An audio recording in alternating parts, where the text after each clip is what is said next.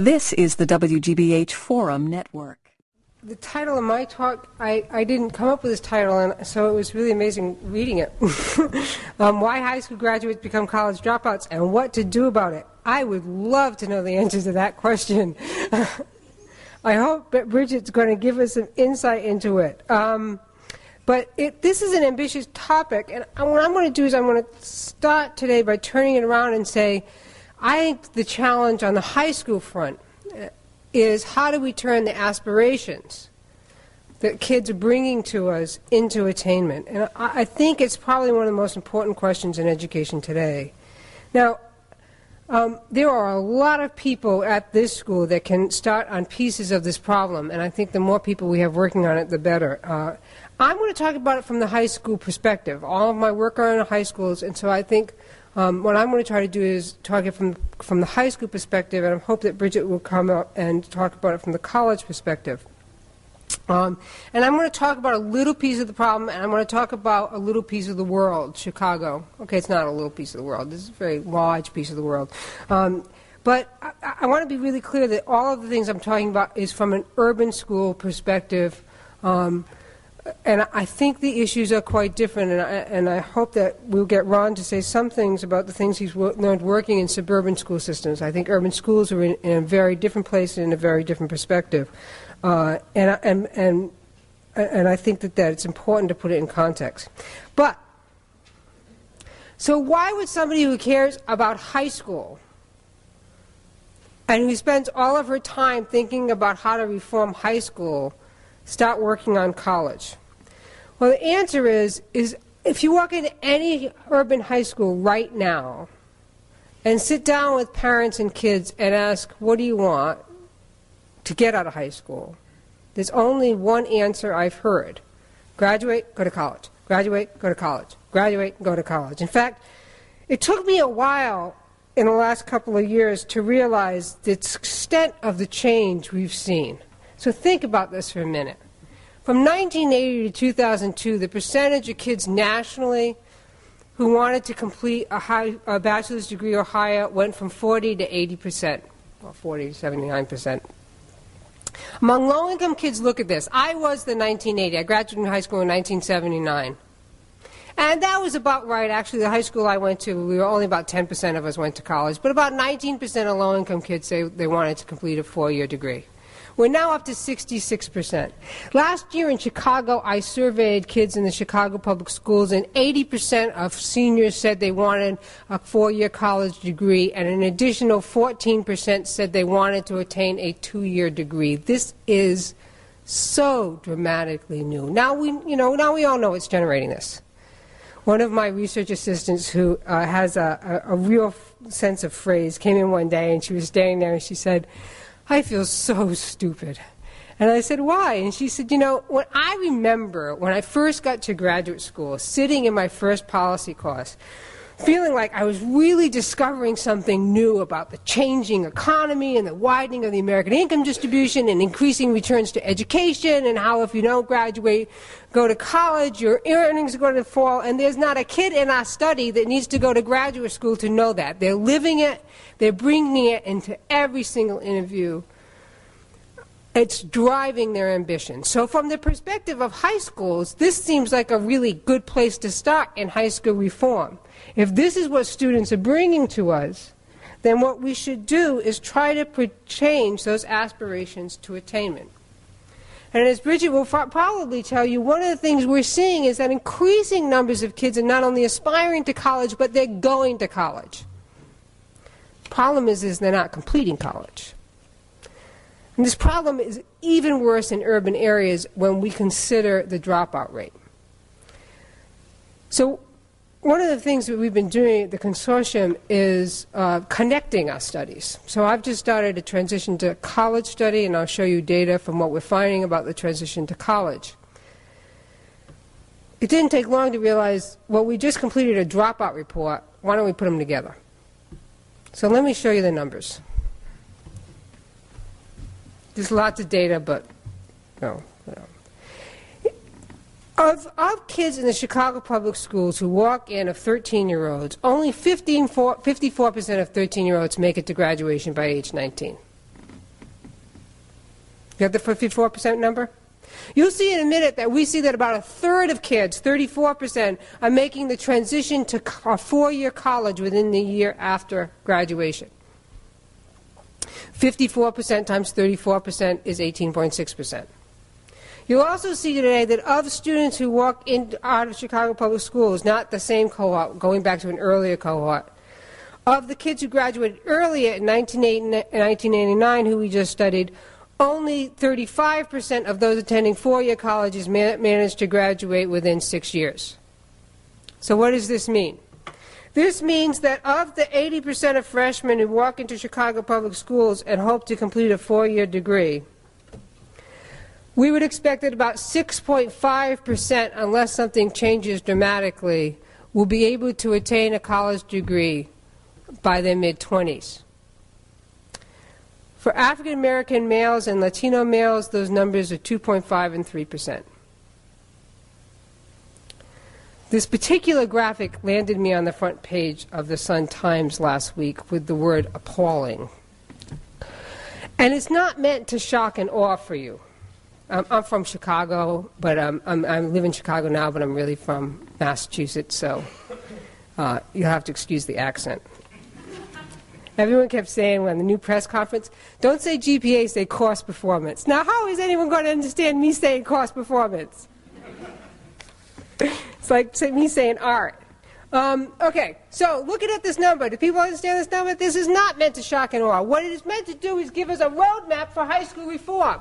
Because if our job is to figure out how to translate aspirations into attainment, it's pretty easy what we got to do, right? We got to get them to graduate. Then we got to get them to college, and then we got to make sure that they get there. When they graduate, they're going to get the skills to do well once there. We got to attack each one of these bubbles. That's the marching orders. Now, I want to start talking about college by talking about dropping out. I'm going to start talking about that first bubble, because I think it's related to the problem we're facing. So let me talk about dropping out first. First, while dropping out is a complex problem, in the end, the bulk of the problem is that kids drop out of high school because they fail courses. Ultimately, they fail so many courses, they fall so far behind, they simply can't make it. And they decide that they have to leave and try another angle. Almost nobody drops out. They try another angle, or they stop out for a while. Indeed, I would argue that dropping out today is most often a process centered around academic failure, with students having the aspirations but not the skills or supports to manage high school. They begin having difficulty, fall farther and farther behind, and finally leave. And the epicenter of this problem happens in the transition to high school, as kids struggle with meeting the academic and social demands of the transition. Addressing dropout rates, then, takes a two-tier approach. We got to increase student skills before they get there, and we got to work on the transition to make sure that kids have the structures and academic supports to transition successfully once they're there. Let me highlight the importance of the transition, the 9th grade transition, because it's something that I think is also critically linked to the college transition problem, and it's one of the most important things we can talk about in high school reform. What we know is that working on entering skills, if every high school principal I know has one solution to dropout: send me better kids. My response is, we now know enough about the transition to high school that if working on sending you better kids without working on 9th grade is not going to solve the problem. I think this graph vividly shows this. This is a measure that we've been using at the consortium by on-track freshman year. A student is on track at the end of freshman year if they have enough credits and no failures in a major subject so that they can move to 10th grade status. It's a little complicated, but let me take a minute on it. First, of all freshmen in the Chicago Public Schools, only 58% of kids walk into Chicago Public Schools and are on track by the end of 9th grade. Of students who are on track, 81% graduate. Of students who are off track, 22% graduated 4 years later. Most importantly, this is independent of achievement. Chicago public school elementary schools have really improved, so much so that the average 8th grader entering Chicago, leaving 8th grade in Chicago, is reading at or above grade level on national norms. So our third quartile are kids who are reading at or above grade level on national norms. Of kids that walk into high school with average to above average achievement, third quartile, 35%, over one-third, were off track at the end of freshman year. The off-track kids who were off track, only 26% of them graduated. On track, 82% graduated. This doesn't mean that achievement doesn't matter, but if you look across the bars, that's the effect of achievement on graduation. You look between the bars, that's the effect of being on or off track. In fact, we can control for entering achievement, we can control for attendance. Kids who are on track freshman year are more than 3.5 times more likely to graduate later on. Now, we can fix this. This is a fixable phenomenon. Now, kids figure this out pretty soon. In fact, what I argue is that in schools with high dropout rates, when you go into one of these schools, most students really quickly figure out the strategy for graduation. If I ask most of my kids, how do you graduate from high school, they say, go to class, pass your courses. Go to class, pass your courses. And that works. It gets you to graduation. Passing your courses gets you to graduation. But most first-generation college students are then struggling with the strategies that they're going to need to get to college. And unless somebody gets them to the strategies, they're going to use that strategy. Go to class, pass your courses. The central problem that we're facing right now in Chicago is that high schools are not turning survival into performance. And we're not moving kids towards the strategies and achievement they'll need for college.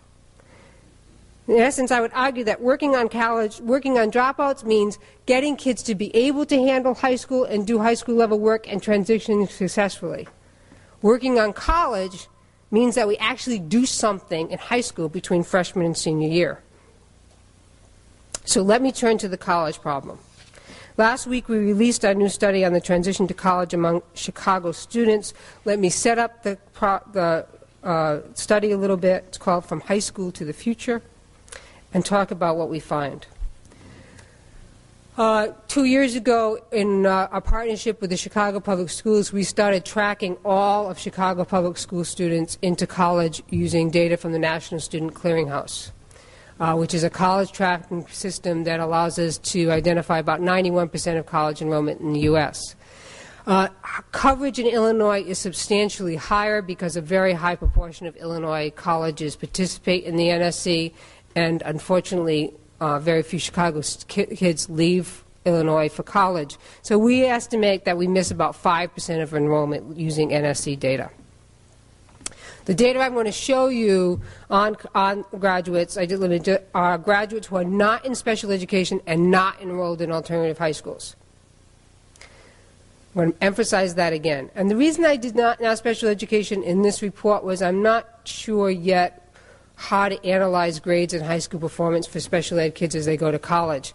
But when you look at the data on African American males, we have to remember that 20% of African American graduates in Chicago Public Schools are not in this data set because they are in special education. I'm looking primarily at college enrollment by the spring after graduation, so the full year, not just the immediate transition.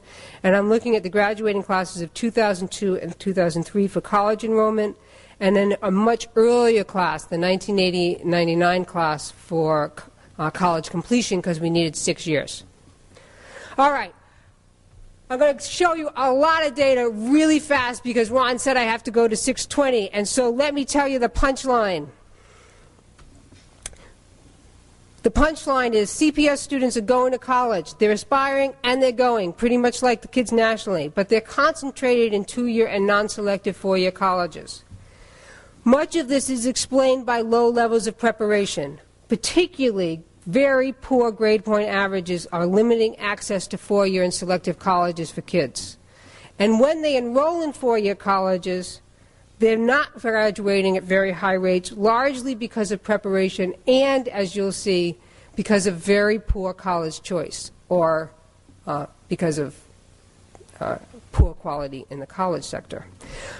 This is the participation rates of Chicago Public School students by the full year afterwards for the 2002-2003 graduating class. So we identify about 59% of our kids as enrolled in college.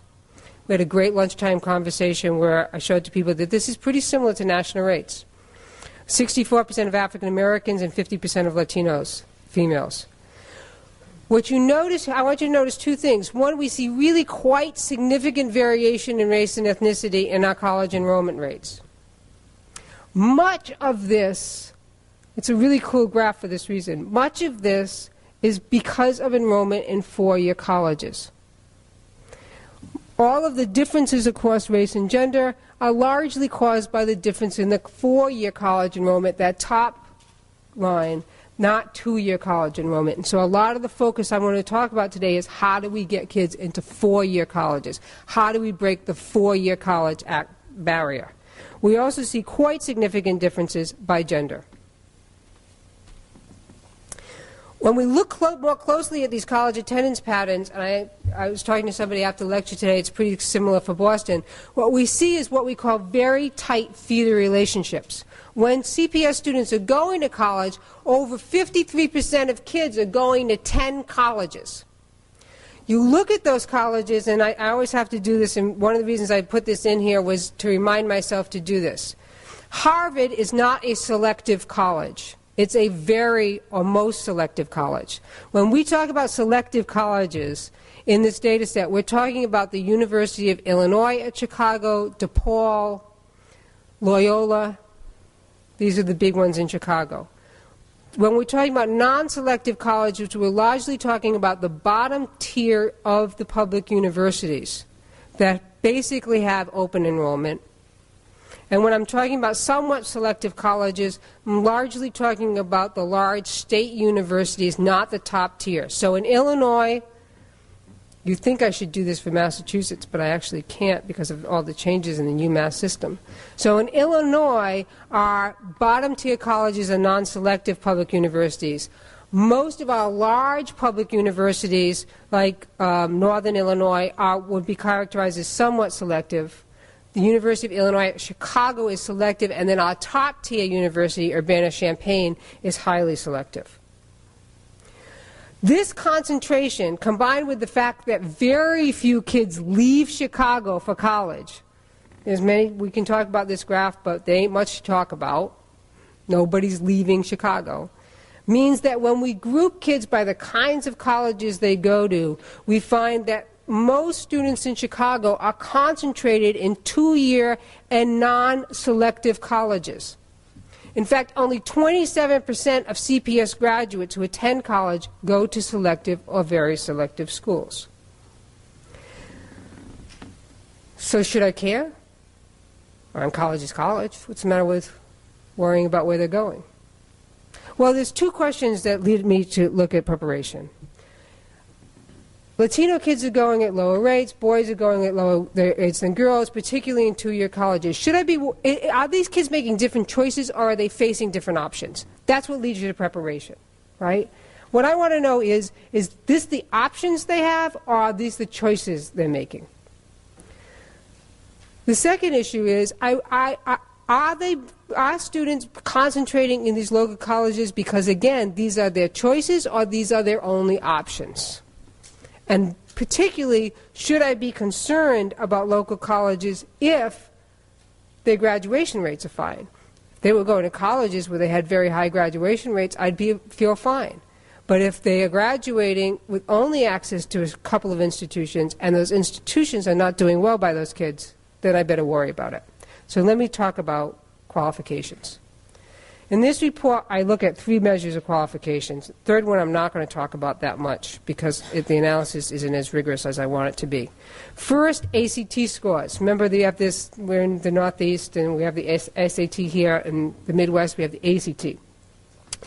While every 10th grader in Boston takes the MCAS, Illinois made a great decision to not mount its own test, and every junior in Illinois takes the ACT. So I'm looking at ACT scores for all juniors in Illinois, not just kids who decide to take the test.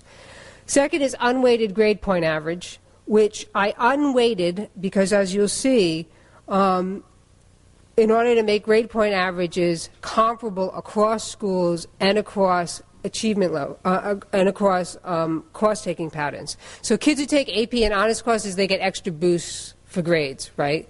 So I don't know if those kids do better in those courses and they get higher grades, or if it's just the boost.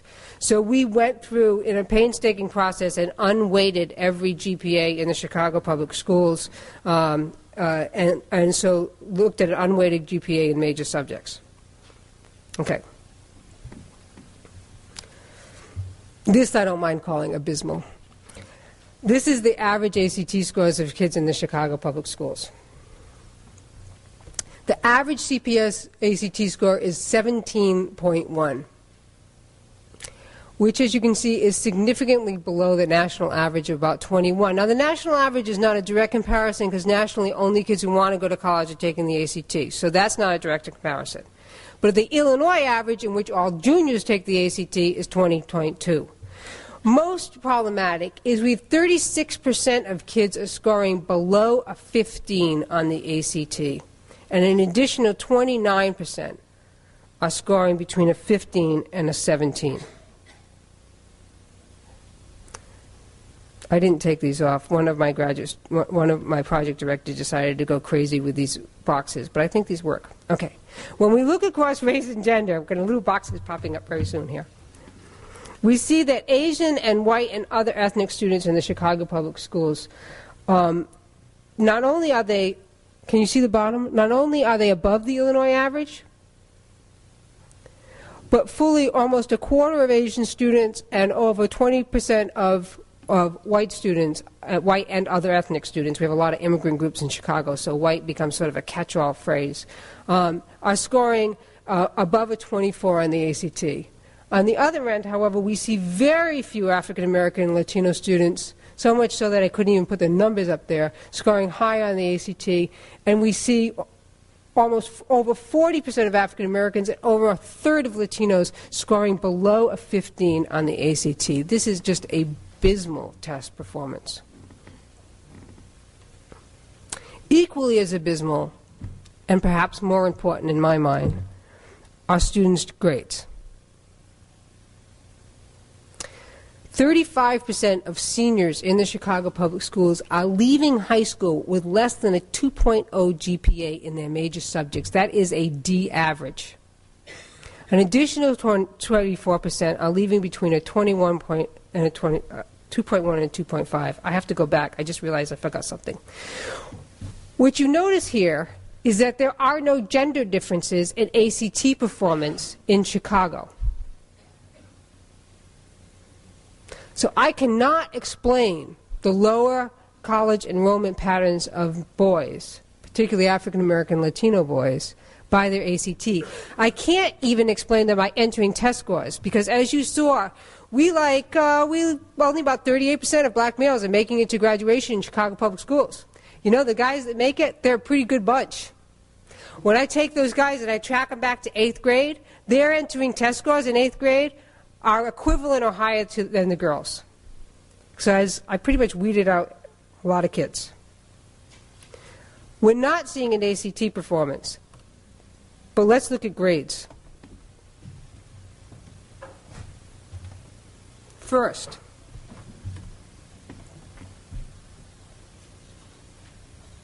among Asian students in the Chicago Public Schools, which is not a big group, but I wanted to get over there so you could see it, fully 29% of Asian females are graduating high school with greater than a 3.5 GPA. Look at the gender gap.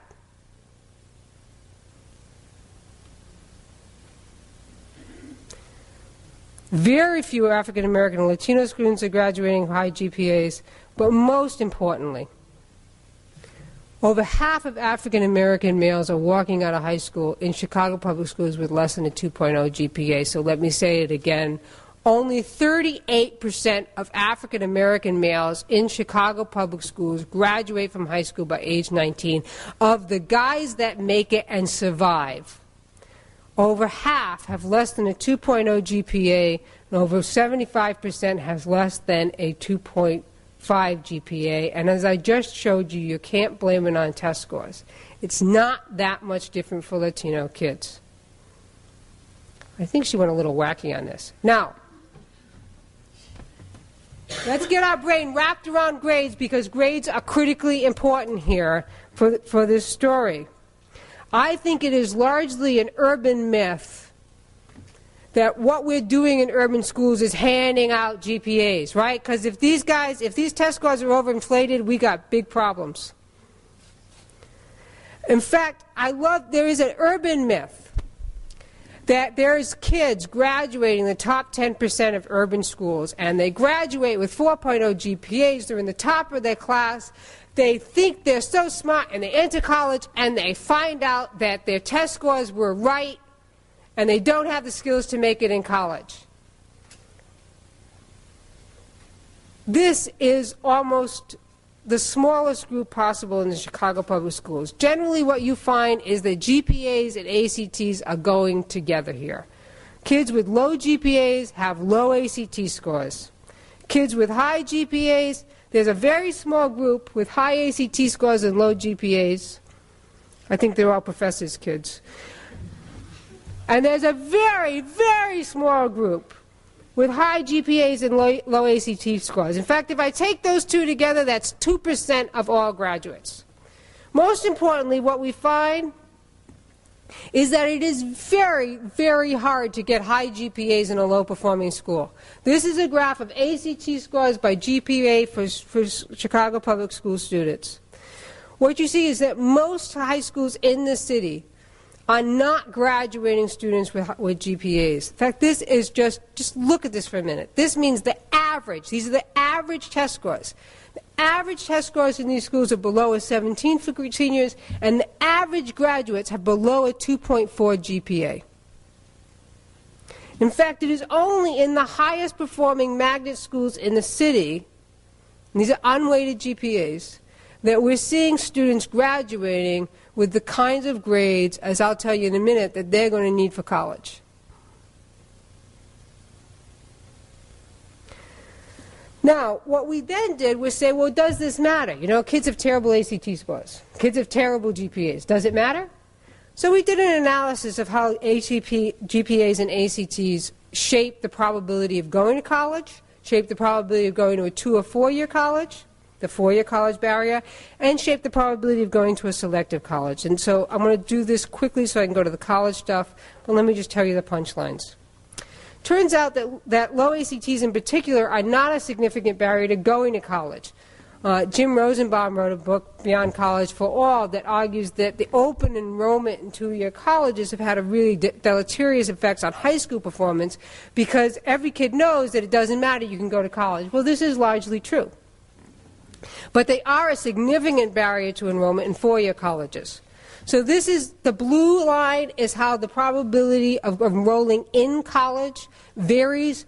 This is controlling for GPA by students' ACT scores. This is a pretty flat line, right? In Chicago, you have 52% of kids with ACT scores of 10. I'm trying to figure out how you get an ACT score of 10. Technically, in the technical manual, that's not the minimum score. You know how you get 200 points for writing it in the SAT? Supposedly the minimum is like a 12, but I don't know.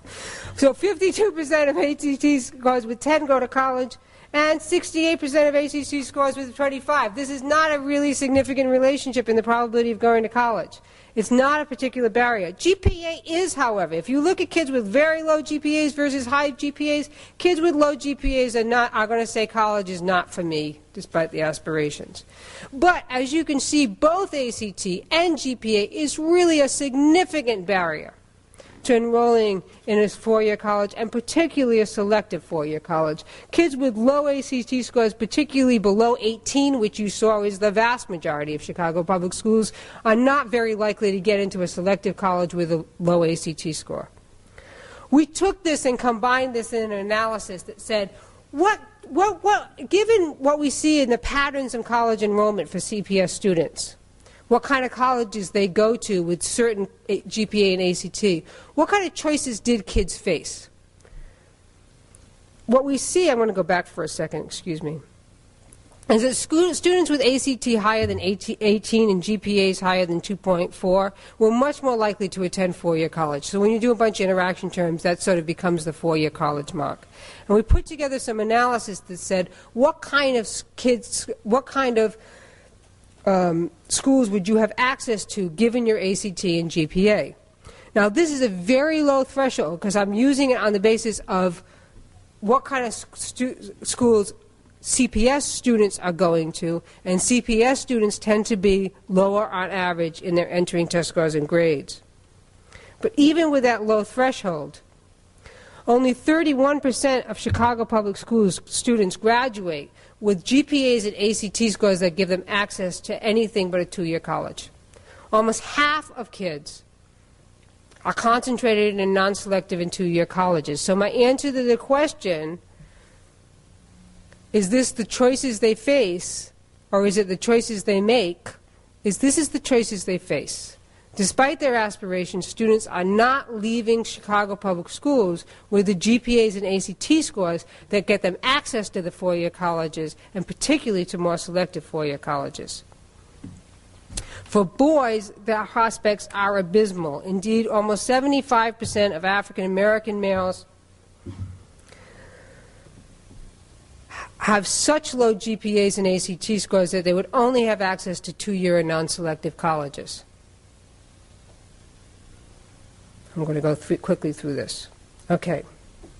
Now, if you're graduating with these low ACT scores and low GPAs, what's the prospect of doing well once there? So I'm going to show you an analysis of what happens to our students from a previous cohort when they went to college. Now, I said that our students are going to college at rates comparable to the national data, but they are not graduating from college at rates comparable to national data. When we look at CPS students in four-year colleges, only 35% manage to graduate within 6 years. Using the descriptive summary of the beginning post-secondary students, the comparable national number would be 64%, among African Americans 46%, and among Latinos 47%.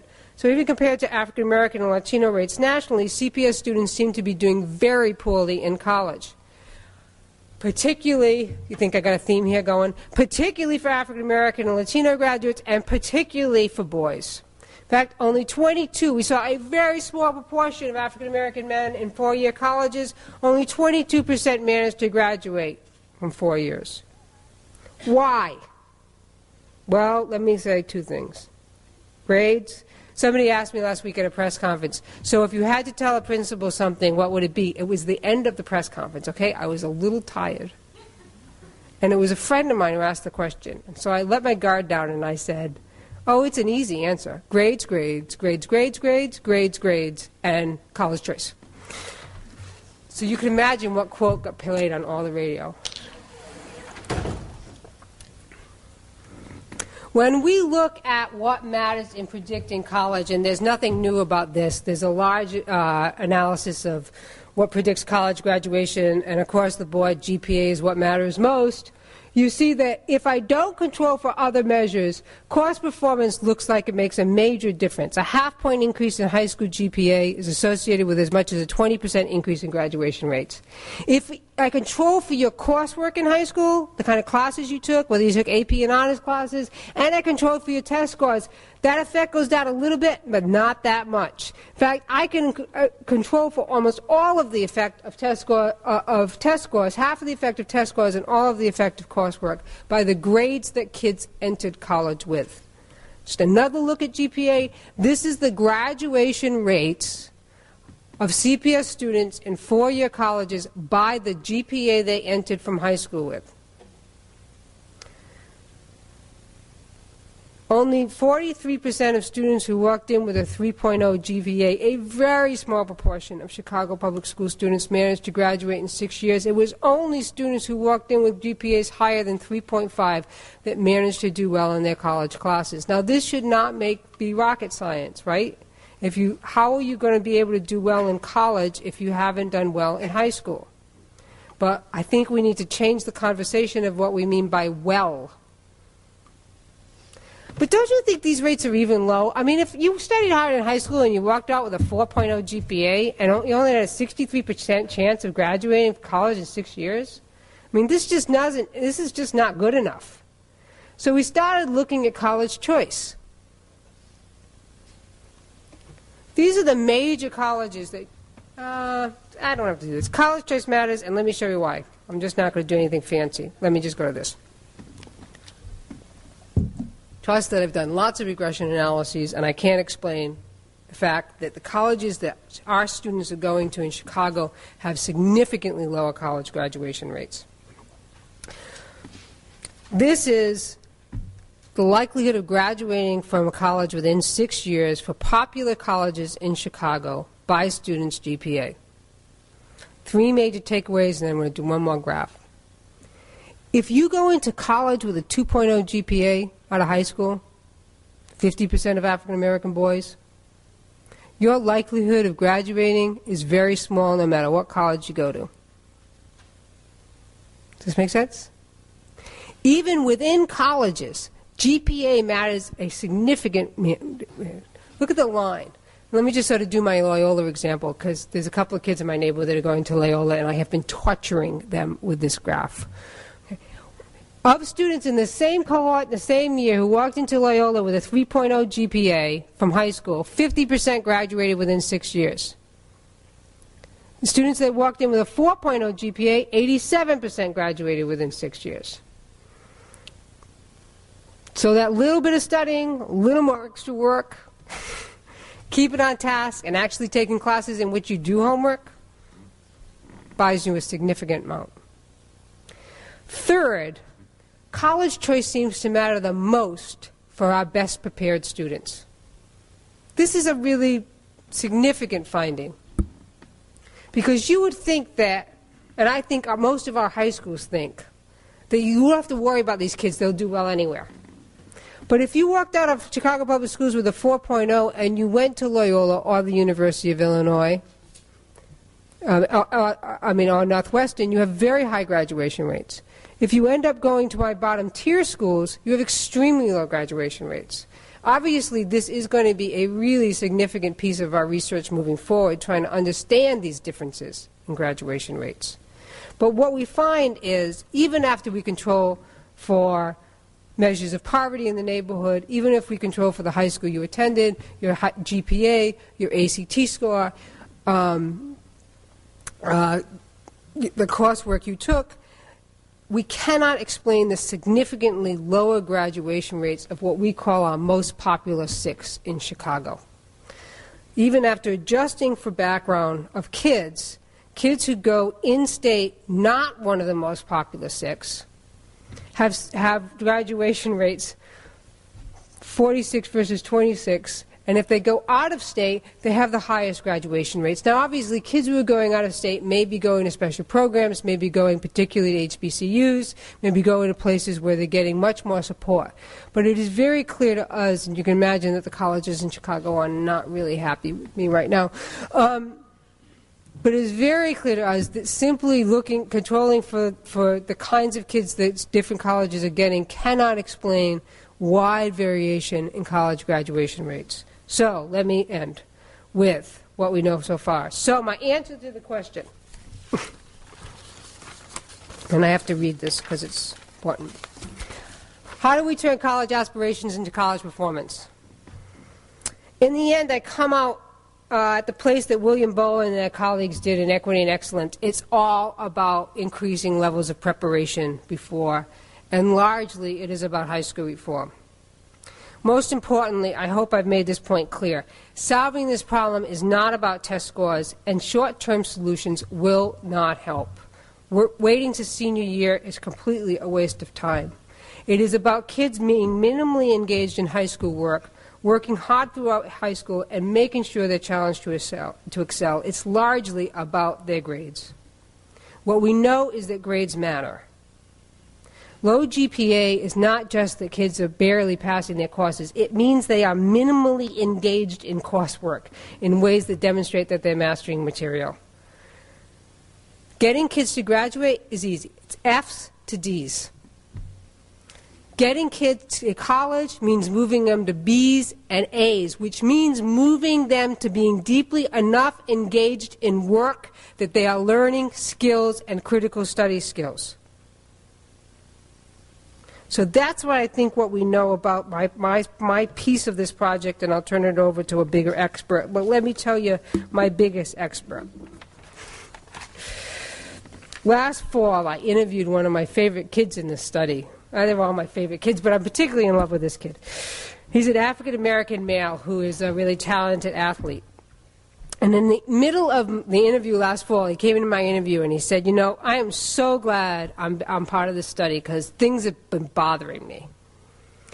And I was really taken aback by this because things had been going so good for him. He had gotten a scholarship. He had gotten a track scholarship. He had gotten admitted to a college. Everything was really great. So what could be bothering him? So I said, well, Sean, what's bothering you? And he said, well, you know, I'm a senior. And I'm really set. I've got good, my grades are up because now I'm eligible. This is sort of lingo for getting your ACT scores and your GPAs up enough so you can be eligible for a scholarship. And I've had my GPA up. And all of my friends are going through the cracks. And they're falling apart. Because they weren't on the track team, so no one told them to keep their GPAs up, and now they're graduating, and they're graduating with these terrible grades, and they're not getting into college, and they don't know what to do, and this is really bothering me. Well, my first thought was, I love this kid. My second thought was, think about this. These are the guys that survived in the system, and they are now no closer to their dream than they were 4 years ago when they started high school. I think that's our challenge. And I think Sean put it right. It is about how we begin to focus on the future of the kids in high school reform as we move forward. So thanks.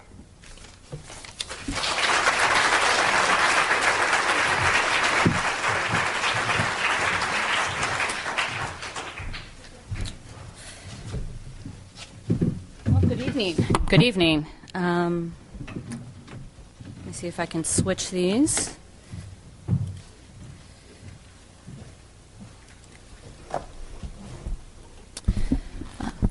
Welcome again. First of all, it's wonderful to follow Melissa.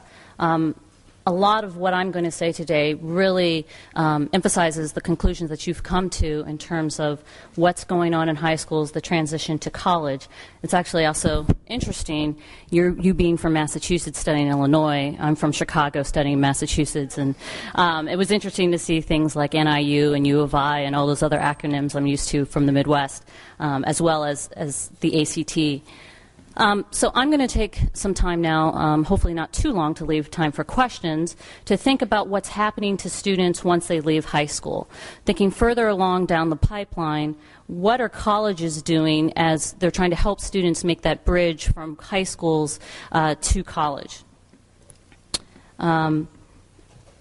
So there's really three things I want to talk about briefly. Are students prepared? And I'm going to take a broader stance looking at some national data, which will just put in perspective what's going on in Chicago. This is not a limited example. Second, are they persisting in college? And I'll talk a little bit about some work I've done on another Midwestern context in Ohio.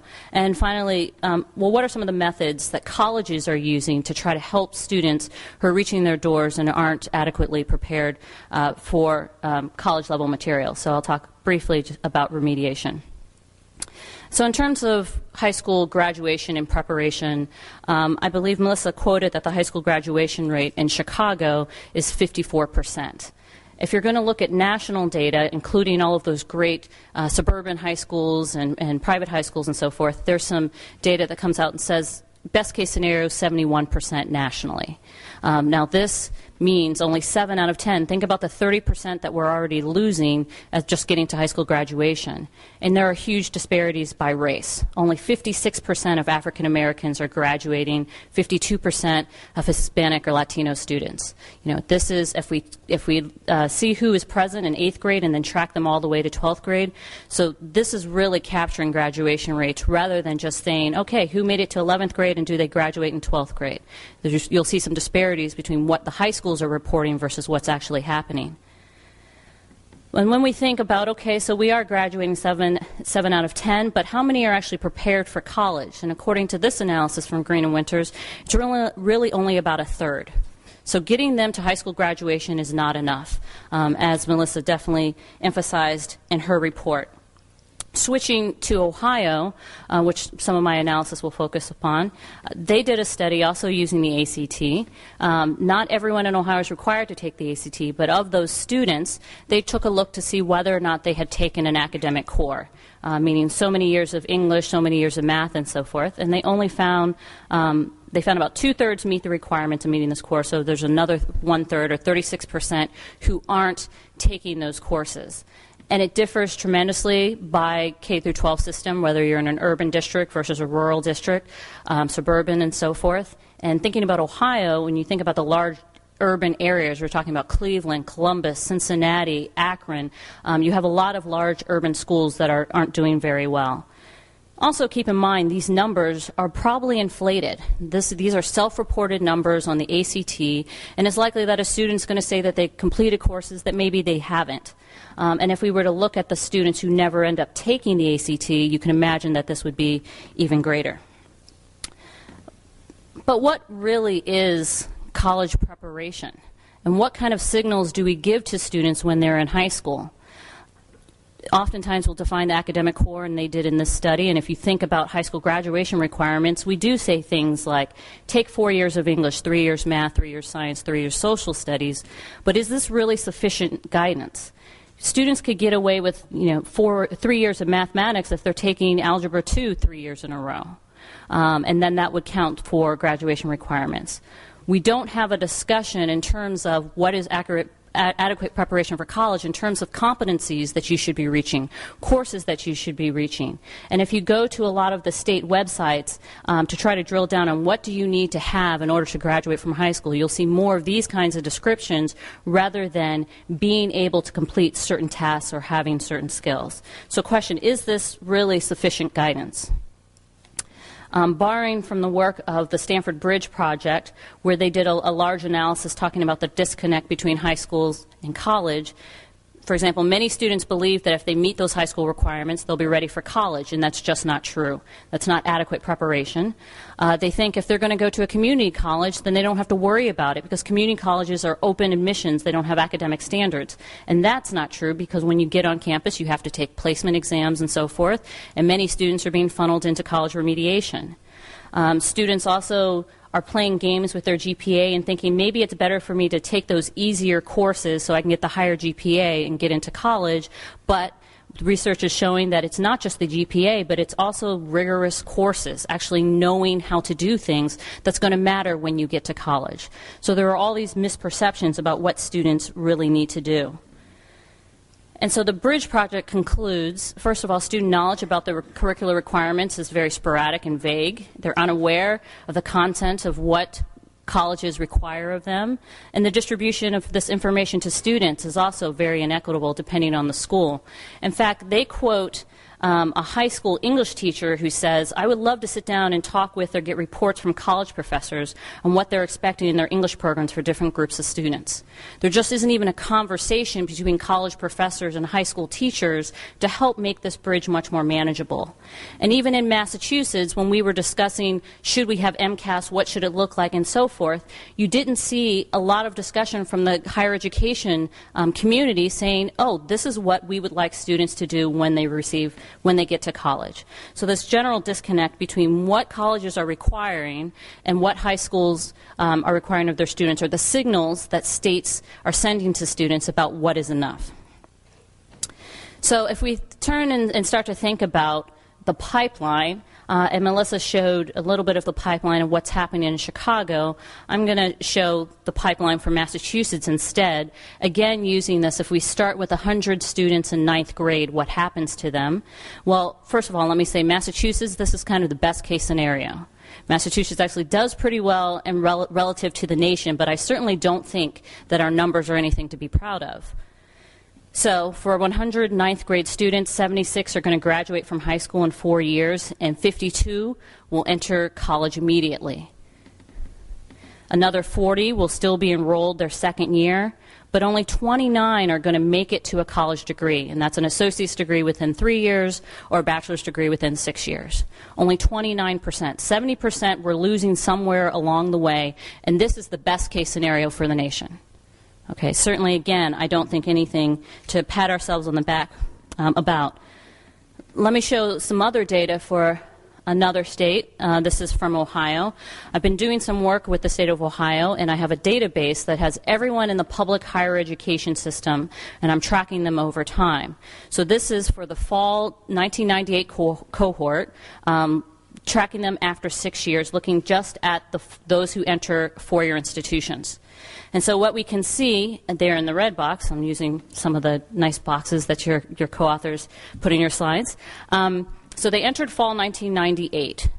By spring, this is not even making it by their entire freshman year, 11% are gone. By the following fall, another 14% are gone. If you look 4 years later, by that time, 29% of the students are gone, and these are just students who are starting at four-year institutions, four-year public institutions. Within 4 years, 22% are completing that degree. And I made a joke in my class earlier today, is a four-year degree, should we really even be calling it a four-year degree if people aren't completing it in 4 years? The standard that everyone's using now is 6 years, and so at these four-year institutions, about half are completing the bachelor's degree, 38% have completely dropped out, and then there are some others that are still kind of around the system. Again, let me note, this is a system-wide database, so if someone transfers to another institution, we still see them. If someone drops out or stops out for a while, shows up at another institution across the state, I'm still picking them up. So I may be losing a few students if they're moving out of state, which is not typical for Ohio, but this really seems to capture what at least is going on in the four-year system, and is very representative of what we're seeing nationally. Now, what about the community college system? So I've highlighted that top line, and I've broken this down because we know that students at community colleges have different intents. Some actually want to transfer and get a four-year degree. The first two columns show this, university branch campuses, and those who signify an intent to transfer. Others just want a 2-year degree or just to get a certificate, but you can see after 6 years, I'm not even giving them just 3 years, I'm giving them 6 years to complete or transfer to a four-year institution. 55 to 78% of them are leaving the institution without any kind of degree, not showing up any time later to get anything. If you look at the blue boxes, you can see about 27% are eventually transferring, getting that four-year degree, or completing other certificates or associate's degrees. But the fact is, when we've now actually started to get data about what's happening in colleges, we realize it's not just getting students into colleges, but it's getting them all the way out. And even with generous definitions in terms of looking at outcomes, we're losing a great number of students. So, what's the solution? While Melissa focused on what's going on in high schools, I'm going to talk just briefly about what our college is doing. Thinking about remediation. First of all, you should be aware that somewhere from 35 to 40% of first-year students are being placed in remediation. Community colleges, the majority of first-year students are being placed. And so while we're focusing today on these underprepared students who are coming directly from high school or within 2 years of graduating from high school, you also have a number of adults who are seeking developmental courses. They may be people who dropped out of high school coming back to get a GED and then continue their education. There may be people, and this is particularly the case in Ohio, who worked in a particular manufacturing industry which has now completely closed its doors, and they're only in their 30s or 40s and need to retool to find some other kind of profession. As Melissa said, you need to realize that Harvard is off the charts selective. Most people do not attend selective institutions. 80% of four-year students are entering schools that are pretty much open admissions, meaning they may require you to take the SAT or ACT, but they're pretty much accepting 90 to 95% of students. So that's 80% of students who are in four-year institutions, and basically everyone who's in the community colleges. And so this placement exam, the remedial placement exam that you have to take your first week you show up at college, is really the gatekeeper deciding who's just out of college versus who's actually in college level courses. And so this remediation exam is what's really pushing students back.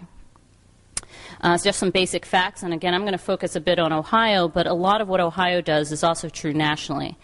First of all, there are statewide standards in most states to distinguish between what is actually high school level material versus college level material. But imagine trying to write this policy. You know, how would you describe what is a college competence? You know, what's college competency versus high school competency? And at least in Ohio, they allow the institutions to interpret these standards however they see fit. Institutions in Ohio also use a combination of placement exams, ACT, SAT scores, high school transcripts. This also varies. But the key thing with remediation is most schools, if you are placed in remediation, number one, you're required to take the courses, and you may be restricted from taking any other college courses until you get that remediation done. And so I think this is kind of foreshadowing why students who don't have adequate academic preparation aren't graduating. If they have to take care of all these remediation classes, it's going to delay when they can start taking classes for their major. It has implications for switching majors and things like that. Some general information about remediation in Ohio. Actually, let's focus on the bottom part here by race. Among the black students, 60% of them are placed in remediation. So the majority of black students who have four-year degree intent in Ohio are being placed in remediation. And the number is 47% of Hispanic students. That's in comparison to not only, and again, these numbers is nothing to be proud of, but about a third of white students are being placed into remediation. So you're definitely seeing differences by race, small differences by gender, and if we were to map this on income or type of high school that you are attending, we would see what you would expect. So this is everyone who's going to be at a four-year institution, as well as anyone at a community college who said, I wanted to get a four-year degree. And that's only about a third of community college students. So only a third of the community college students are saying, I'm here because I want to transfer to a four-year institution. It's not, we think we're capturing accurately what people really want to do.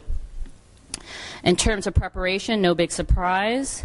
If you look at those who are being placed in math remediation versus those who are not, you can see the differences in scores, the differences in high school GPAs, and similarly in the blue boxes who are placed in English remediation, their ACT, English and reading scores, and their high school GPAs in English. So there's a huge growing debate about remediation because proponents are saying we need to have opportunities for these underprepared students, but the critics are saying we're not giving incentives for high school students to work hard. States and taxpayers are saying, why do we have to pay for this a second time? And the question is, well, does remediation work? We're in a situation where we're very far from the ideal, and what are the solutions to deal with the fact that we have all of these students who aren't adequately prepared? If you were just to compare the outcomes of students who are in remediation versus those who are not, I can already tell you what you're going to find, and I don't think this is surprising. Those who aren't placed in remediation, about 65% of them graduate with a four-year degree or a bachelor's degree in 6 years. On the other side of the scale, if you're both in math and English remediation, you can see the percentage of students completing much lower. This is very similar to if we were to scale this based on academic preparation. And you can see the high rates of dropping out if you're placed in any kind of remediation. But keep in mind, this is like comparing apples to oranges. Of course, students who are in remediation are likely to not do as well because they have less academic preparation. All kinds of studies from Cliff Edelman on down the line have told us preparation matters. So what I've been trying to do with a co-author of mine who's at Case Western Reserve University, Eric Bettinger, is ask, how do the outcomes of four-year students who are in remediation compare to similar students? Trying to get to this apples-to-apples comparison of students who have similar backgrounds, similar preparation, but for whatever reason are not being placed in remediation. And looking at the time, I'm going to have to go a little bit faster here. Why don't I actually jump to what the conclusions of our study say?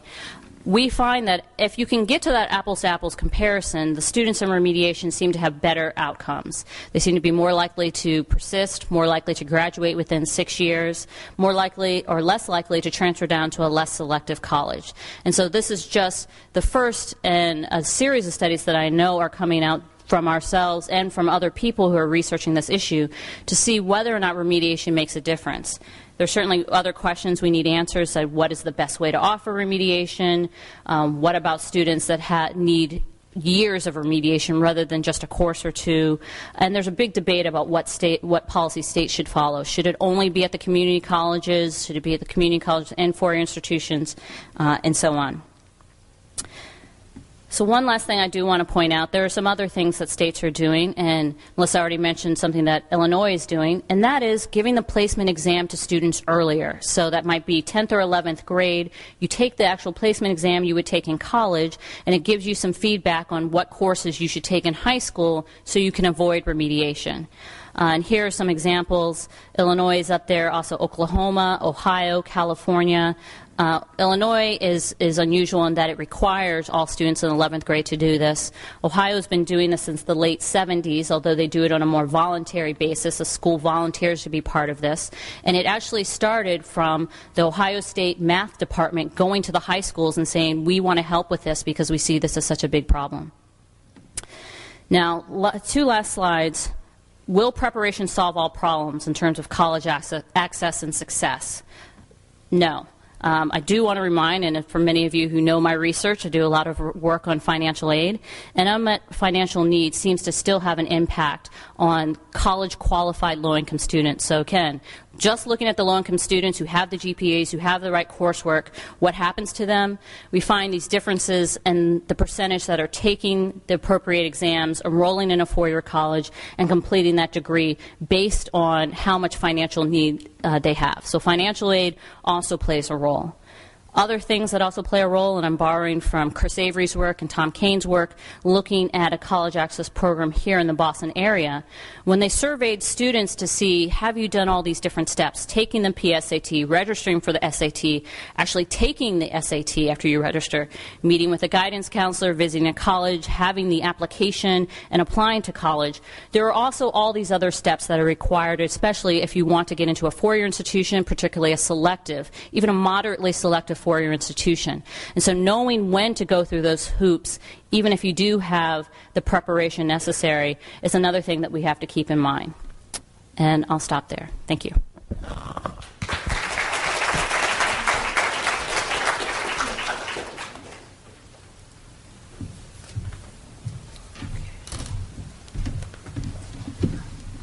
All right, the microphones are open.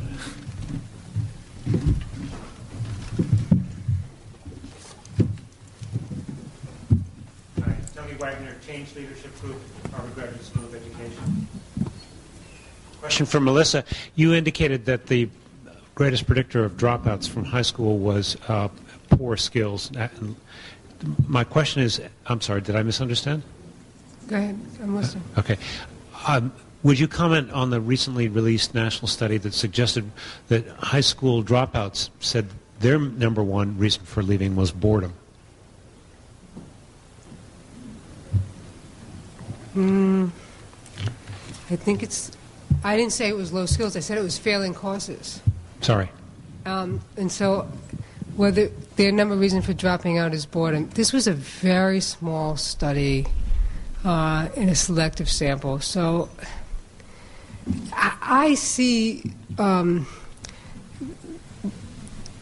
boredom. I just don't see kids saying, oh, I hate this place, I'm leaving. I really see much more of kids failing significantly and staying in. Over 40% of dropouts in Chicago are staying into school to 18, even though they have very few credits. There's very little options in the labor market, and so I don't see a lot of kids walking around saying, I'm bored, I'm going to go get a job. In fact, we've just gotten the employment data, and the employment outcomes of students who did not even graduate and go to college are pretty abysmal. So I think maybe this is a labor market that has very much dried up for many kids. Now, does that mean that our high school classes are boring? Yes, they're abysmally boring. They're horrible, and I think that contributes to low GPAs. I think that low GPA is largely a measure of instructional quality. Thank you. The other thing is you get those big differences even within achievement quartile of whether kids are on track at the end of ninth grade or not. So your kids with the same test scores, some of whom pass their courses and stay on track, some of whom don't. And the difference may be that the ones who don't engage were bored, and that's why they weren't on track at the end of the ninth grade. And so, what I really wonder about, I think bad classroom instruction is a major reason for is a significant contributor to both failure and dropout. I don't think, again, I've spent almost all my time in Chicago and Massachusetts. I think one of the things that has changed is when I was in Massachusetts in the 80s, kids dropped out. They said, I want to go and get jobs. And I almost never hear this now. Particularly, this is really important because there's this sort of Latino belief that kids are leaving high schools. Latinos in CPS, we're not seeing any difference in aspirations, nor are we seeing any difference in the percentage of kids who say that their parents want them to go to college. So I do think that the answer has to be really engaging kids deeply in the work for both GPA. That's what I'm really asking. If I could take another minute. You talk about high school reform, but we really haven't had a chance to explore what that means. I've done a lot of focus groups with kids all over the country, high school kids, for a number of years.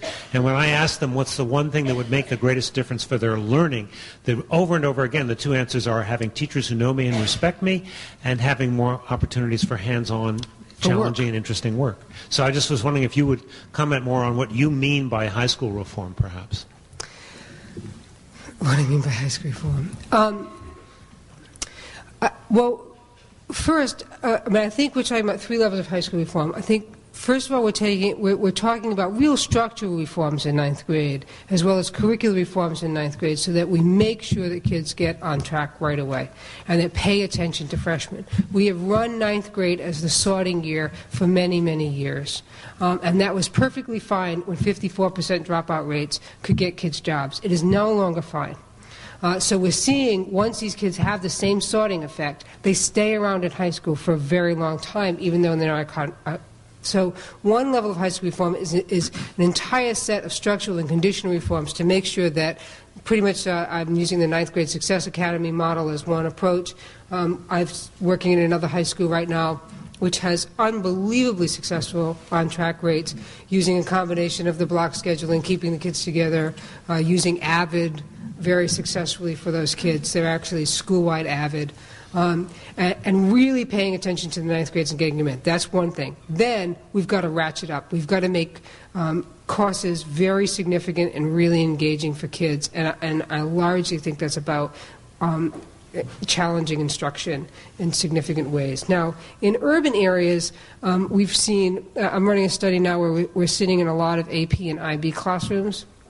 And I think AP offers a structure for teachers in urban areas that they're grasping onto sort of as a mission from God. You know, you sit down with the AP teachers and they say, my job is to give what the kids in the suburban areas get.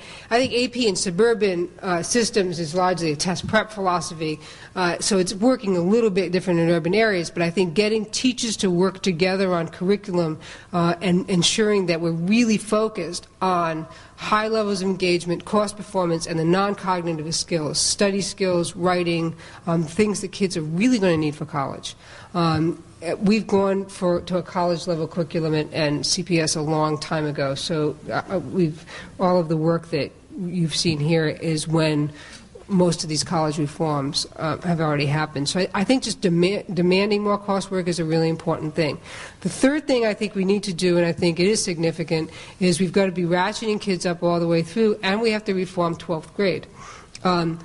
I think we do have one model for high-performing kids, which is the sort of more advanced transitional coursework.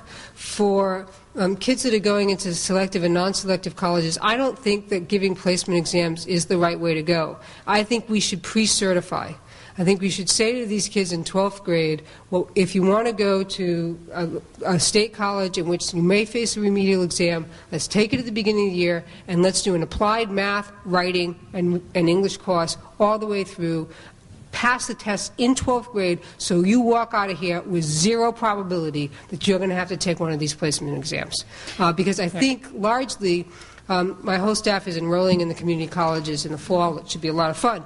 But when I see this, you know, let's be serious. We see these high placement rates, right? So if you and I go take our driver's test right now and we don't grab that little stupid book and look at the rules before we take the test, how many people here are going to pass your driver's test? Do you know what the conditions under which people are taking these remedial exams? Right. In the community college, it's a compass-based test. That's a computer-based test that these kids have never taken in their life. They don't know they're going to take it. That's what Bridget just told you. They don't have no idea they're going to take it. They show up. There's a bank of computers. It's like getting on the American Airlines self-booking system that they're going to take these tests on.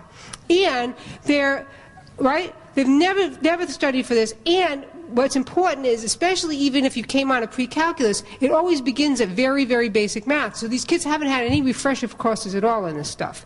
And on the compass test, if you don't get the basic stuff, it doesn't let you go to the more advanced stuff. So you've set these kids up from failure from number one. So to say that these kids are not ready, I would not use these remedial placement tests as any indication of that. I would say if you create testing under chaotic circumstances in which the person taking the test has absolutely no understanding of what they're doing, you've pretty much set yourself up for the placement exams we've seen. Now, I'm so happy that Bridget's telling me that we're not killing kids by doing that chaos. We are making them default on loans, however, and that's particularly important. So I do think that what I'm saying about high school reform is I want to get up high school reform that says small schools, curriculum, things like that, and say we've got to work on very particular problems and make sure that we've got high school reform working on particular problems. The last thing on 12th grade, and I want to emphasize, put 3 exclamation points on what Bridget said. The college application process, particularly for our higher performing kids, is one of the most overwhelming experiences I've ever seen. I had one of my really kids who has a great sense of humor come in, and she's at 4.0, AP honor IB kid. She is an exceptional person. She started the application process with this wide array. She has a mother who will do anything for this kid, but who hasn't gone to college, so she's basically sitting at home going, right? Okay. She came in, she said, oh, these application essays. Duke, if you could be any color, what color would you be? She says, well, I'm black, so that's not good. I know white is the wrong answer. So do you think I look pink? Now, then she read me 4 others. These are bizarre, right? And this is a kid with nobody helping her fill this out. So what a surprise. So then I was sitting down with this kid. And at one point, she has a great sense of humor, and I have a good relationship with her. So in the middle of an interview, I said, so who's helping you with this? She said, well, no one. I'm just trying to figure out how to do this on the weekends. And I said, well, who's asked you where you're applying? She said, no one. Why? I said, wait a minute, let me just get this straight. Are you telling me, it's one of the top kids in the school, that nobody, not a principal, not a teacher, not a guidance counselor, not the lunchroom supervisor, and not a security guard had asked you where you're going to college next year? And she said, well, technically, no, you have. Now, I want to talk about personalization because on fire drills at these high schools, when I'm randomly standing at fire drills and standing next to kids, what question do you ask when you get introduced to a 12th grader? Hi, I'm da-da-da. Oh, where are you going to college next year? This means that she's not having any conversations with any adults in this building during her 12th grade year. It's not even bad that no one has asked her or is helping her. It literally means that she probably hasn't been hanging on and having a conversation with any adult in the building. Because after that interview, I ended up not even realizing it, asking 3 kids, because I was standing around on a fire alarm in the dead of winter, very cold, Yeah. and asking kids. So I think what I'm trying to argue is high school reform is not about a particular strategy. It is about taking seriously all of the particular tasks we have to put together. And if I could just continue with that just briefly, I gave some results for remediation, and this is still a wide open debate. So I don't necessarily want to first take credit, at least we're not hurting them, because if you remember from an earlier slide, even those in remediation, only about 1/3 are graduating. There's just a lot of unknowns right now, and the placement exam, for all intents and purposes, is a high-stakes exam that no one is talking about, and it certainly is under the conditions that Melissa just described. Now, different states are using early placement testing in different ways, and I don't actually know that Illinois is doing it necessarily the right way. Other states like Ohio, if you pass it in 10th grade, then you're done. It's not something that you then have to worry about 2, 3, 4, or think if you're a non-traditional student returning back to college at the age of 23, trying to remember some class you took, you know, in 10th grade. And so there's a lot of debate, there's a lot of unanswered questions, and when I tried to find out whether or not these early placement tests are actually working, giving information to students so they can make better choices and become prepared, we don't know the answer right now, which is why I'm starting some work in that area. Yes. Hi. My question is around this idea of retention. I work at a high school, public high school, where the majority of our students are coming from either low-income households and first-generation backgrounds. So we continue to do a lot of work with them upon graduation to stay connected with them around some of the issues that they're dealing with when they're in college. So for the data that we've seen, which I think was very thorough and thought-provoking and obviously abysmal, as you said, around ideas of course preparation, what about issues of acculturation? Because one of the things that we're seeing and talking to kids about is, and in our school we don't have grades either, so we can't say GPA and look at that whole angle. But what we can do is talk to the students. What we found is that there are a lot of issues, particularly for kids who are coming from backgrounds where their parents have no clue about college and what it even means to go on to get a college education and why you're getting a college education. So I wonder if you could speak to perhaps the idea of what kids are dealing with on a personal level and a social level when they step into a world that is completely unfamiliar to them. Can I intervene for just a second? This is officially supposed to be over at 7. I'm going to try to keep them from kicking us out of here until 10 after 7, but we need to try to stay on pace for 10 after 7 to be done. I think that, well, first of all, when we say GPA, I'm using GPA as an indicator of, are you studying? Are you working hard? One of the charters in Chicago, Young Women's Leadership Charter, also doesn't do grades.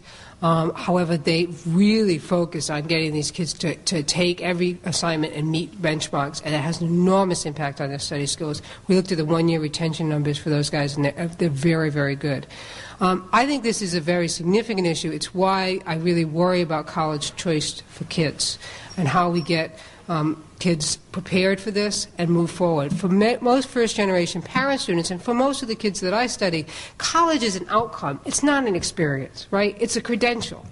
And there's two problems with that. Then college is college is college is college, and all colleges are alike as long as it's college, right? And so moving them to really think about what they want out of college and how to choose that, that's an important choice. The other issue is then really thinking and working with them in high school about the skills they need for college. At North Lawndale College Prep, our goal is to send all of our kids to college. We also follow, we have a fifth-year counselor who follows kids into college. And a lot of what we're doing in junior, senior year is getting that acculturation. Get them on college campuses, get them away for the summer. We try to get all the kids away at least for one summer because then they get the experience of moving home, of moving out of home. The more we do of that in high school, I think it really pays off. Mm-hmm. And all those things definitely matter in college. There's some things I didn't talk about, such as summer bridge programs, where one goal is to give students study skills and perhaps remediation during the summer, but it's also to build their confidence about what it's like to be on the campus, where are the resources, and also build a cohort of other people who will support them as they go through. I mean, that's just listing one of many possible things. But one great thing with the way the research is going is colleges are not black boxes. There's not just you're a 4-year selective and you are this or that.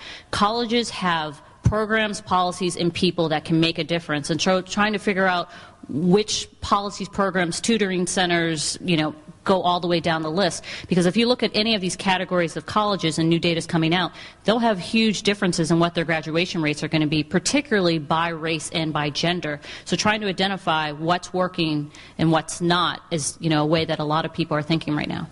And making sure that you're sending your kids to colleges that are doing right by them. You can, this lady up here, standing.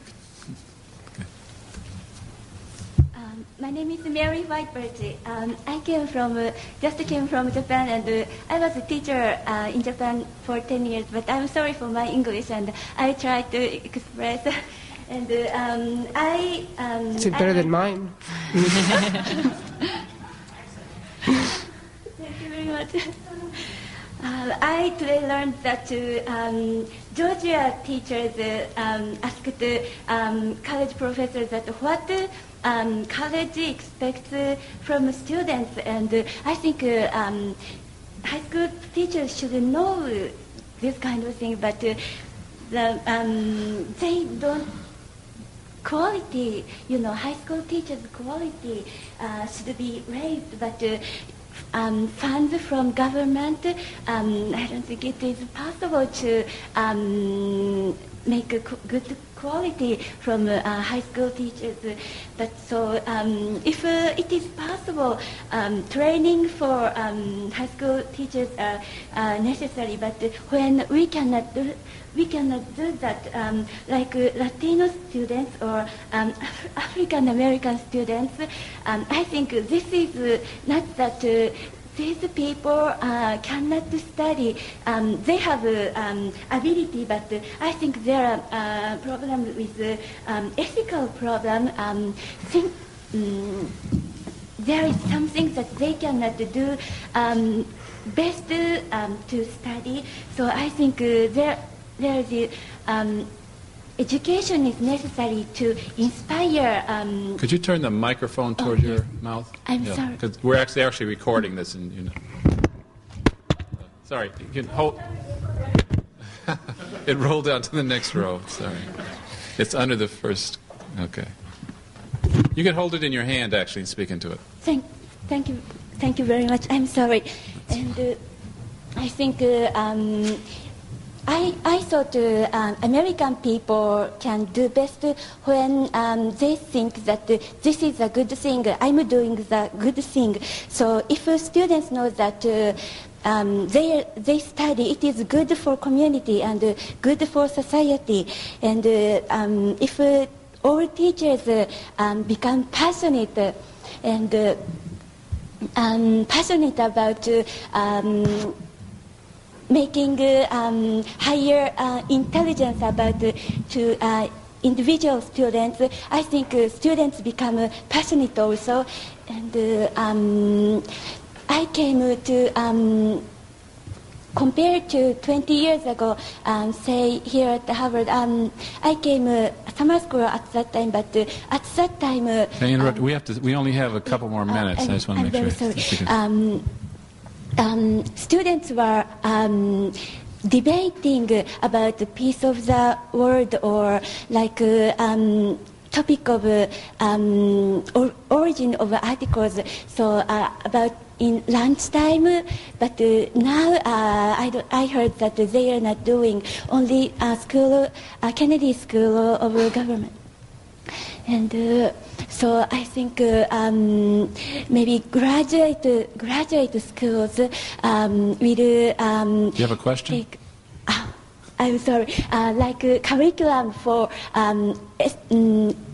ethics about how to teach, not the skills, but character education. Character education. Okay. And yes. Okay.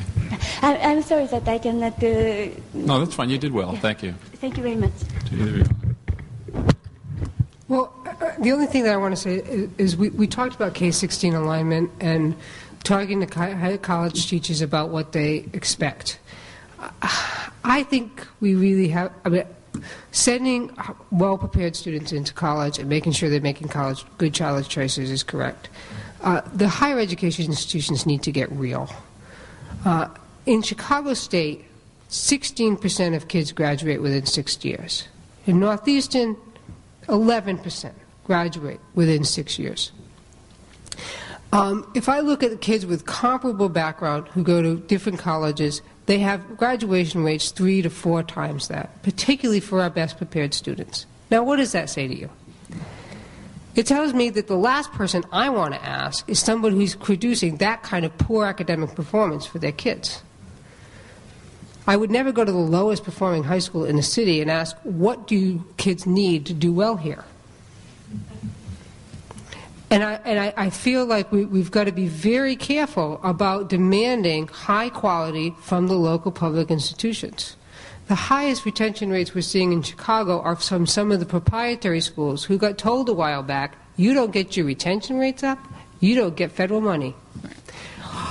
Remarkably, Robert Morris produces the most amazing retention rates in the first year because you walk in that door and there's academic plans and there's cohorts and there's all kinds of supports for kids all the way through to make sure that nobody defaults on their student loans so that they can stay in business.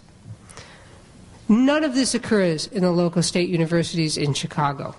And so I really think that we have got to not only demand more of high schools, but we've got to be very serious that one of the ways that we can increase retention rates is simply to say to colleges, the factory model of college performance is unacceptable in this age, and these retention rates have got to be paid attention to, and the quality of your classes have got to be paid attention to. We're running college classrooms in Chicago of 400 kids. How am I going to prepare a kid for doing that? I can't prepare a kid to sit in front of 400 people. How are they going to learn in that environment? And what a surprise that they're going to do poorly there. So I can focus on making sure that they're prepared moving in, but I've also got to make sure that they are walking in to high-quality environments. And that's from my high school principal. You know, the high schools are used to accountability at this point, so they have no problem with accountability. I said accountability to my provost, and I thought he was going to fall off the chair. So that is definitely the case, and I do not disagree at all about what colleges need to do in looking at their own performance. So one thing, though, that worries me a great deal as we continue to look forward is if you look at the state appropriations going to these institutions and how much money they have to spend on students, and think about our most recent recession, the appropriations have been cut. And so how are they going to make up that money? They're going to switch to part-time faculty members, instructors who are not going to be as engaged at the institution and able to meet with students. They're going to build class size up to 400 students. And then the legislators wonder, oh, why aren't you providing quality? It's too bad we cut your budget 15% in 1 year. You know, this all goes around and around and around, and it's a catch-22. But the one thing that colleges can't do, and I had a discussion earlier with students about standards, are we expecting too much of students when they get to college, is the labor market is going to be there, and the labor market is not forgiving, and regardless of what we do, China and India and everyone else is going to come up and have all kinds of skills, and we still have to require what we need in order to make sure students are functional in the labor market, and that's growing over time. So we're kind of all caught in this catch-22, but it all cycles and it's all interconnected. Hey, is this on? Yep, it's on. You're good. Yeah. Why don't you pick it up if you want? I don't think I've ever done a presentation with a man in a sound booth. I feel really cool here.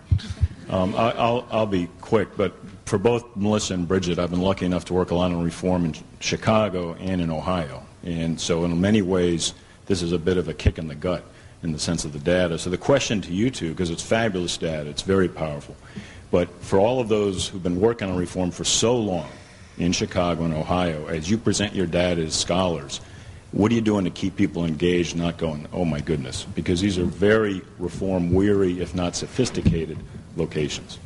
I had a really bad week on this issue.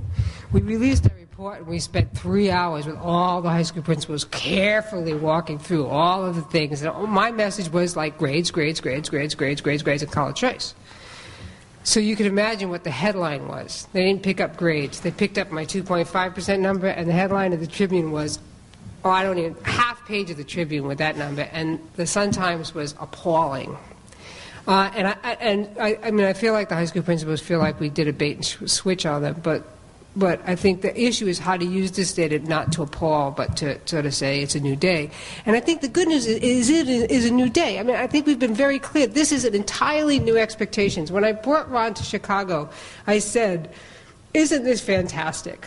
Because when I first came to Chicago Public Schools, all I cared about was the dropout rate, right? And I remember him working on the Minority Achievement Gap Network, thinking to myself, oh yeah, that's like what I wish I was worried about, whether black kids wanted to take AP courses. Well, we're here. I'm running around the Chicago public schools worrying about whether black kids are taking AP classes. Isn't that a major accomplishment? I think that what we've seen is a really dramatic transformation in what kids are bringing, and particularly in high schools in Chicago, a real big dramatic transformation in what high schools are willing to step up and take on. And so I think the bad news is the best news we've got, because nobody would put this issue on the table 10 years ago. And you also didn't emphasize that much the progress that the elementary schools have made. Right. They're at the point now where the 8th grade performance is at national norms. And that change happened over less than a decade. So there is hope. It's just got to take it on through the high schools now. But it's been really hard working it without trying to get them mad. In terms of Ohio, I applaud them. Because they were one of the first states in the late 90s to have a performance report and be honest about what's going on. I mean, part of the problem with a lot of this is we don't even know. I mean, we don't even know what's happening at most colleges in terms of persistence or the transition from 8th grade to 12th grade into college and so forth. And Ohio's been one of the rare states that have said, we're going to look at this and we're going to face fact that things aren't going well and then see if we can identify what works. And starting this remediation project, I had no idea what I was going to find. But I can say, you know, we go back continually to the Ohio Board of Regents. We invite them out here. There's an information exchange. And it's also discussion. The colleges need to talk to each other about what they're doing and what's working and what's not working, and just be upfront about this. Because I think practitioners, most people who work in schools know that it's bad, and they're afraid to admit that. But if you don't ever admit that and address the problem head on, no progress is made. As this gentleman comes to the mic, I'll point, there are reasons for hope nationally with regard to being able to narrow the achievement gap. We cut more than about two-thirds out of the reading score gap in the NAEP between 1970 and 1990. We cut about a third out of the math score gap over that period. There's new evidence of virtually no difference in mental ability at age 1, which means there are things that happen after age 1 that probably help to account for that. The IQ gap between blacks and whites is narrowed by between a fifth and a third between 1972 and 2002. So there's change happening. There is progress made on a number of fronts. And the point is, when we deliver bad news, we deliver it with a sense of hope. And we just have to continue to promote that. Last question. I will make my statement in 60 seconds or less. Speaking as a former boy, yeah, I think you underestimate what I will do and can do if I am interested. And my problem is that I spend a lot of time in school and in college not very interested. Do I think I should go to college? Yes, I do. Do I want to go to college? Yes, I do. Do I want to learn in college? No, not particularly. So we're going to push a lot of kids, boys like me and others, to college, but you're never going to engage me yet. Hopefully you will someday. And so I think we need to do a lot more to interest kids in college. Until that happens, not much is... To interest them in college work. That's it. Learning in college as opposed to just the idea of going to college. Right. Because everybody agrees now that we should go to college, and yeah, it's the right thing to do. The other piece is that, you know, I sense that with either 4,000 or 9,000 colleges in this country, there are a lot of colleges that would be very exciting for me if you would help me find them. And that's the wealth and the richness of the American higher education system, is there's so many different weird colleges that are just great for me if you'll help me find them. Final comment? I'll just briefly say what you're talking about is information. The lack of information, that there's a wide world out there and that there are schools out there that might appeal to your interests or you know, the extra preparation you need or things like that. That this is more than just about preparation. It's about information in all types and forms. And, you know, I think it's hard to figure out how to make kids excited about staying up all night doing problem sets. But let's be honest, what's the alternative? Do you really understand what it's like to be relegated to having to work a minimum wage job for the rest of your life? You know, I know personally my sister was not excited about college until she had to work a minimum wage job and figured out this is what life would be like if I don't go. The alternative is so bad. It's easier to make that case than to say, yes, it's going to be exciting to do, you know, calculus problem sets at 3 o'clock in the morning when you see no use for this information. Thanks. I've got one thing to say, and I think I disagree with you. I think we've got to be really, really careful on the boy issue. I remember there was one point in my life where I decided that I was leaving the feminist movement. It was during the gender debates around math where I actually sat through an academic presentation where somebody said, girls don't do well on standardized tests because we're morally more complex. And we can't just make these kinds of decisions. And I actually sat next to somebody on the plane yesterday who's working on the law exam who gave me the same response, that girls are doing, women are doing worse on these LSATs because we see more nuances in the law, and that's what makes us. And I was sitting in a conversation listening to, I think it was National Public Radio, but it may have not. And when I get really depressed, I listen to the Comedy Central channel, where the discussion was that boys do poorly on standardized tests because with all that testosterone, they have so hard time paying attention. And I thought, this is crazy. I mean, girls are not morally more complex, and boys, I don't know about testosterone, but up until now, testosterone's been working fine for them, right? Somebody messed around with the testosterone. So I think we've got to be really, really clear on boys. Now, I lucked out on my study. God works in mysterious ways and got me probably one of the best English departments I've ever seen in my life. And that English department has pushed me on the boy issue more than anything because they are remarkable. And they don't, I honestly think that some of the women and the women and the men in this department, if I actually stopped and asked them what color or gender the kids were in their class, they don't even notice it when they're teaching. But they have these kids so engaged, it is remarkable. And what I've learned in my class is that I discriminate against boys. I was in this class a couple of weeks ago where this guy was sitting and they were working intensely on writing. I told Ron the story this afternoon. This is a 12th grade double block period humanities class in which you have to compete. This is for regular high school students. You have to compete to get into this class, sign an agreement that you will do the homework. It is 50-50 boys and girls. And they were working in pairs on writing, and this one kid was sitting there, young Latino man, and I had just gone through my observations and marked him unengaged. And this teacher walked up and said to the kids, this typical writing exercise prompt, so, Jose, what was it like hearing your paper read to you? Says, I have been working on my length of my sentences all year long, and I can't even follow her reading it to me. My sentences are still too long. Now, I had marked him unengaged, but he was so engaged that he had this blank look on his face. And I started noticing how many classes, if you really think about it, I can't tell in the good classes whether the boys are engaged or not. But if the teachers call on them, which good teachers do, you find out they're very engaged. In the same group of students last year, there was an AP class that was so good that at one point kids were making literary references all over the place, and they had no problem engaging in that. In fact, they were talking about a very female play, as one boy said in the middle of the thing. This is a very feminist play. Now, I just think that we just assume that boys don't like school is making wild assumptions about what boys will do. I do know that if my theory of most of the education I've seen, if I had to impose a theory, it's that if you teach boys that education is mostly irrelevant, stupid, and dumb, they won't be engaged. And most of the education I've seen in high school, the theory of action is the best way to prepare for kids for college is to give them completely irrelevant, stupid, and dumb material on a regular basis. Now, maybe girls are better at being compliant on stupid and dumb material than boys are. Maybe I'll go there.